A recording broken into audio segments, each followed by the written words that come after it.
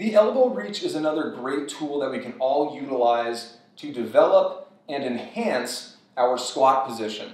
What we're going to do is start in our deep squat position, and from here we're going to reach across the body, grab our opposite ankle, and the goal is to try to keep both heels on the floor while rotating through the trunk and bringing the elbow to a position where it's pointed directly at the ceiling.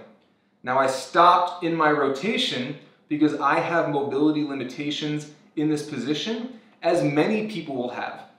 It's also totally fine if you are more developed in your squat. I'm going to give variations for all of us. But to start, it's totally fine if your rotation looks like this. You're just slightly rotating through the trunk and you're just loosening those gears up, so to speak, right? You're just loosening this position up, greasing the wheels, whatever analogy you want to use. It's totally fine if it's a small movement, right? If you're starting to develop that and you want to get a bit more of a rotation, you can let your heel peel off the floor. All right, so I'll show you what I mean. I'm rotating, and this is what I need to do. My heel peels off slightly, and it allows me to rotate fully through my trunk and get my elbow pointed directly towards the ceiling.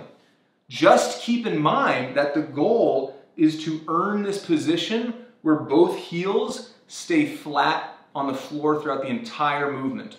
All right, so if you let your heel peel up like I do, just try your best to force deep ankle flexion so that over time you'll be able to do this while keeping the heel flat. But again, it's all right if the heel peels off the floor to allow you to complete the rep. All right, so for me, a rep looks like this.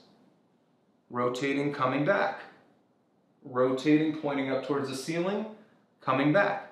Now, if you're more developed, a little progression you can add on to this, other than keeping both heels flat on the floor, you can, once you get to the top of this elbow reach, extend into a sky reach, all right?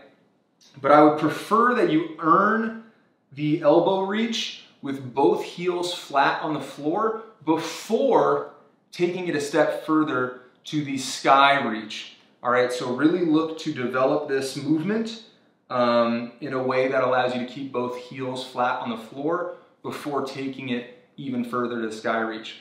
But that is the elbow reach. Enjoy utilizing this movement and enjoy implementing it into your fitness practice.